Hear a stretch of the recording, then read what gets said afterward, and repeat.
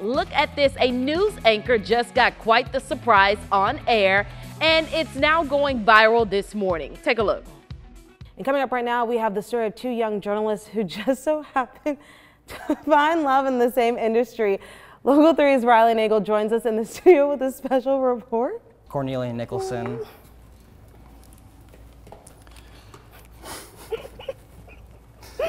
I'm gonna cry. Would you marry me? I'm gonna cry, yeah. Are you okay? No, she's not okay, sir. You know what was so funny is if you watch the full video, of course we edited it, but if you watch the full video, it takes him a minute to get down on his knee. I'm like, if you don't hurry up and get down there.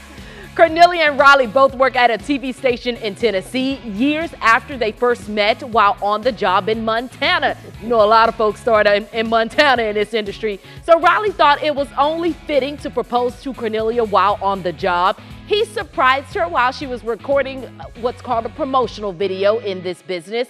Of course, she said yes. So congrats to the couple. The bride-to-be posted that video on X, calling it the most perfect day and shouting out the co-workers who helped hide the proposal plan. I love how producers just kind of slid that on in there. She reading like, what is going on?